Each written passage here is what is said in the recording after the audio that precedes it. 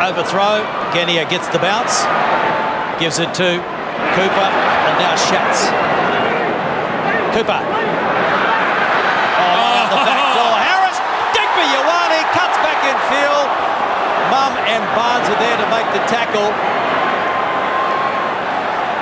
Now the Reds looking to ram it home now. No need for panic. Listen to this crowd, over 40,000. Well, they know it. They've got a feeling they know what they're doing next Saturday night. Here comes. Held up in and goal. Oh, they've lost the ball. No, held up in and goal. That's fortuitous. So the Reds will get the put into the scrum. What about this? Have a look at the flick pass. You better get ready. There was no need to throw it, but he still did. Mike Harris benefit. Genia and Cooper talking about what their options are. You just had to get that one away, didn't you? For the benefit of our New South Wales viewers. McKibben, Barnes. Oh, high tackle.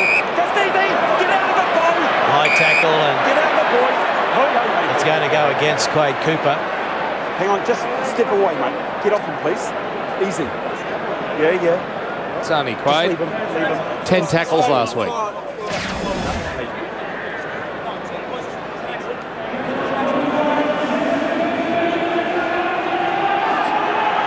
I think he was apologising as he was hopping off him, wasn't he? Was definitely high. Berwick ducked into it. No injuries. Someone's still down. No, it's Barnes still down. Berwick.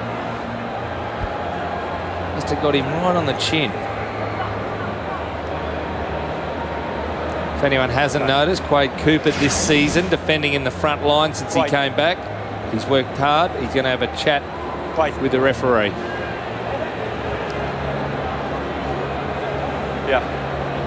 Bring him on.